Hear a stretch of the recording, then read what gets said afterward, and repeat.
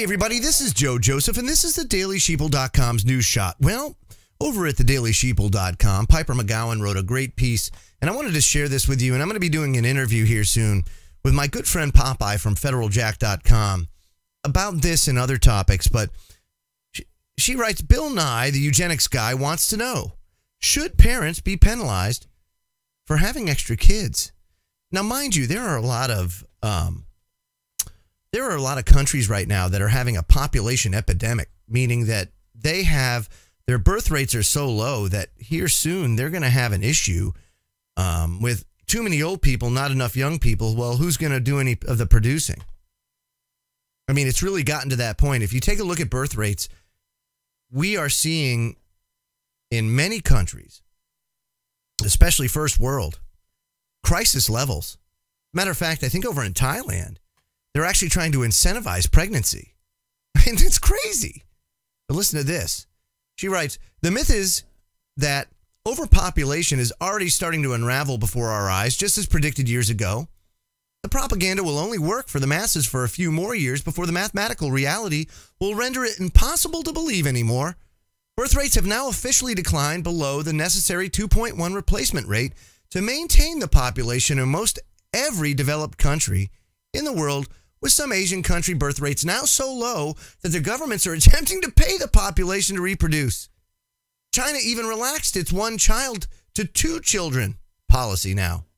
So it used to be a one-child policy, now it's two. See, they did the math.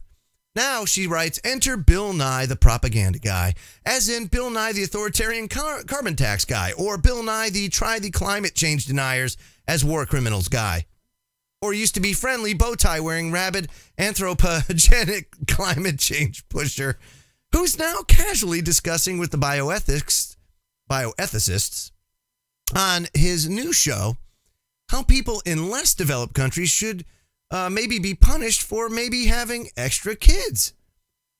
Nye asked one of the panelists on Tuesday's episode of his Netflix show, Bill Nye Saves the Earth, if it would be a good idea to have the government penalized people for having extra kids. I mean, this is crazy. Now, Nye asked Travis Ryder, an academic from the Berman Institute of Bioethics of Johns Hopkins University, quote, should we have policies that penalize people for having extra kids in the developed world? This is what he said, quote, I do think we should at least consider it. This is Ryder, who believes that limiting the size of families is paramount to fighting global warming.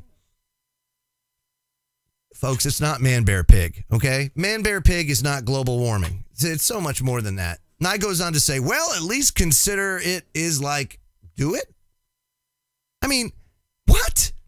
Think, the type of penalization, she writes, that Nye's talking about is like the financial kind that makes climate change scaritologists like Al Gore richer and ultimately doesn't do anything to address the actual problems.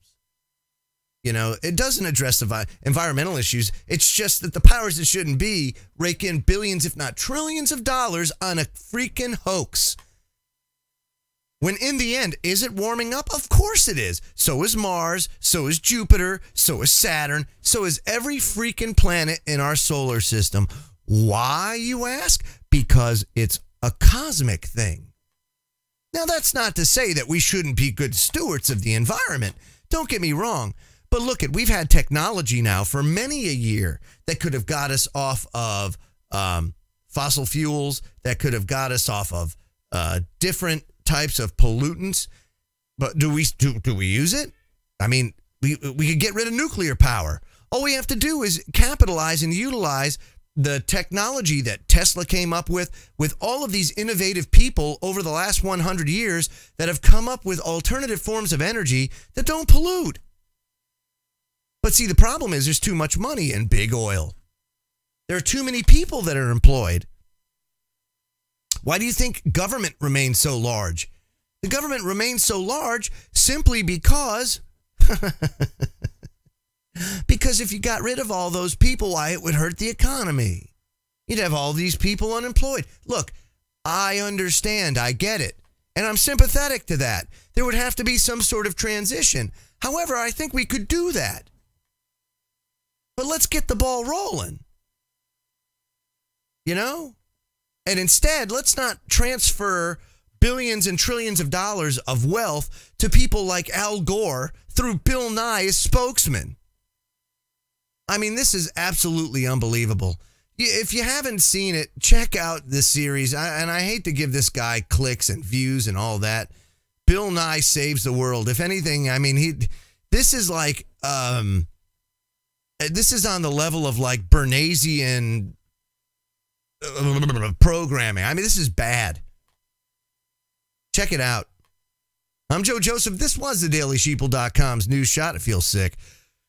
Check out our comment on the YouTube channel here on the video below.